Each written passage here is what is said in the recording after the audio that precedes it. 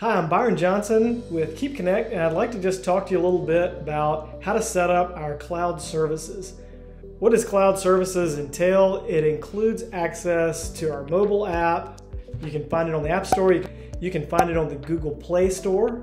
What all does it entail to use this? So basically, your Keep Connect device is used locally at your home or business to monitor your internet connection. Cloud services is a place where you can see all of your Keep Connects in one location. You can manage them, you can trigger resets, you can see reset history and logs. You can see comprehensive logs across all your devices.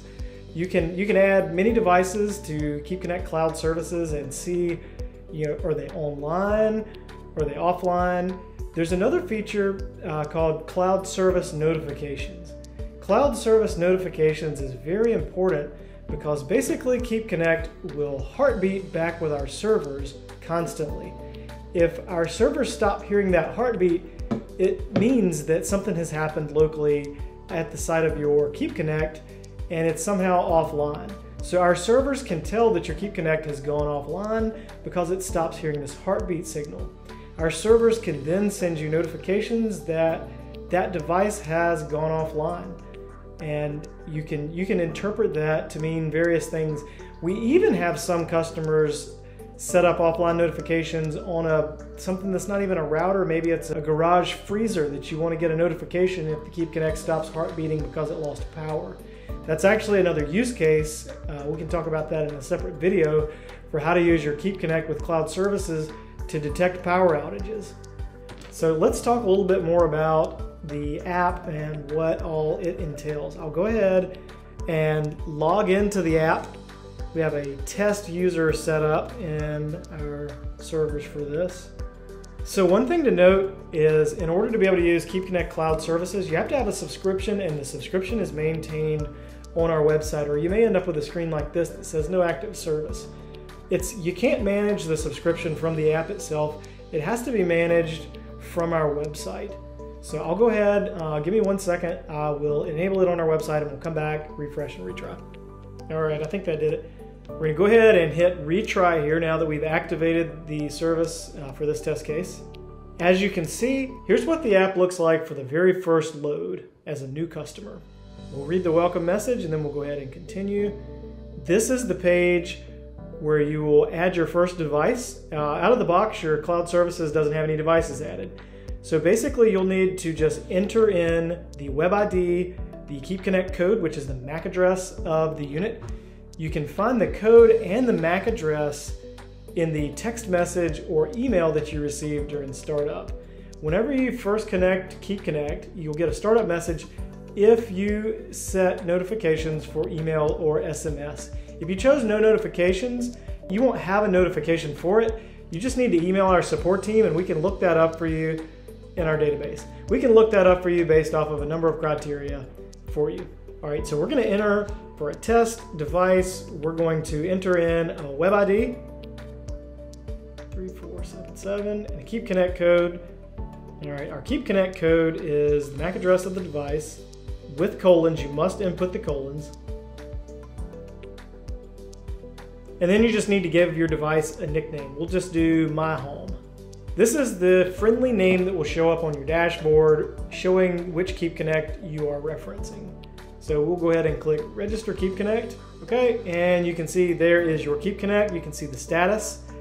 If you choose to add more Keep Connects, they'll all appear on this dashboard screen and you can even hold them and drag and drop them. There's nothing really to do here on this one since we only have one. Doesn't make sense to drag and drop the order, but if you have many, you can drag and drop and reorder them so you see which ones you see first. You can then click into it and see some more information about this unit.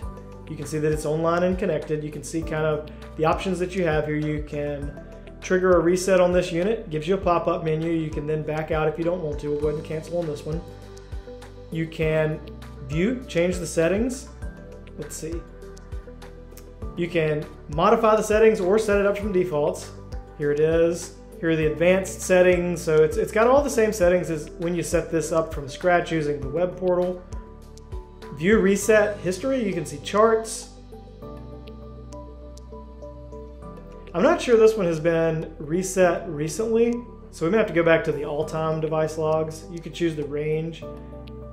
Here's the all-time charts for this unit. And keep in mind this is a test unit in our lab, so it doesn't have a lot of resets on its own. See, total resets, which ones are auto resets, which auto resets are the periodic scheduled resets. Here are the general TCP failure resets. You can see a whole list of them. IP address changes. If your internet service provider gives you different IP addresses all the time, that could be a problem and a source of your issues. So our app tracks that. How often does your internet service provider change your IP address? More things to talk about. Notification settings. Here's where you can customize the texts or emails that you receive from your Keep Connect. Without cloud services, you just get the default notifications. However, you can, for instance, customize your reset message to say whatever you want. Maybe you want to say your home device has reset, auto reset message. You can customize all the messages.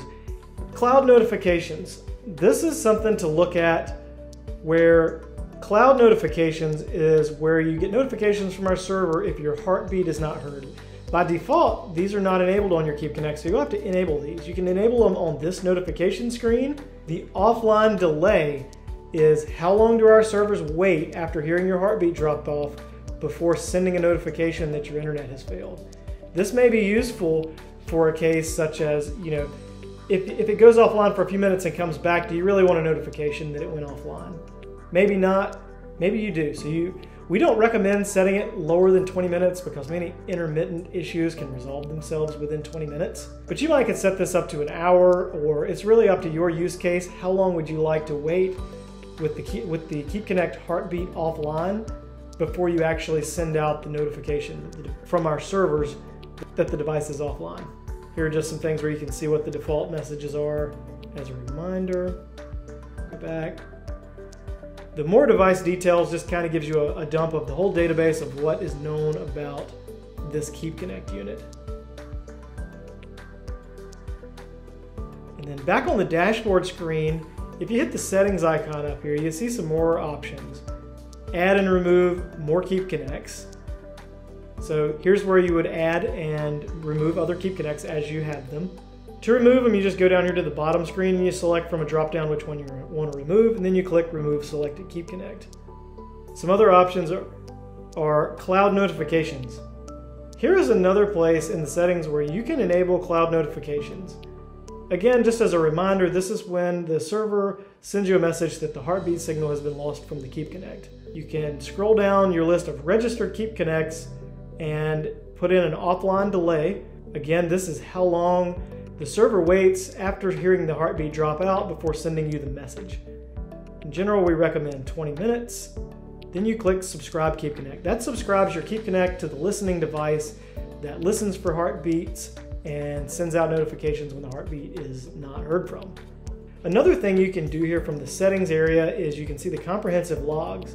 This would be logs or charts from all of your Keep Connects that are connected. All of your registered Keep Connects. You can see that it flags the Keep Connects by their name. For instance, it's bolded here that my home has these reset reasons, as well as the date and timestamps on these resets. That's really all for this tutorial. Thanks for tuning in, and we hope to hear from you soon.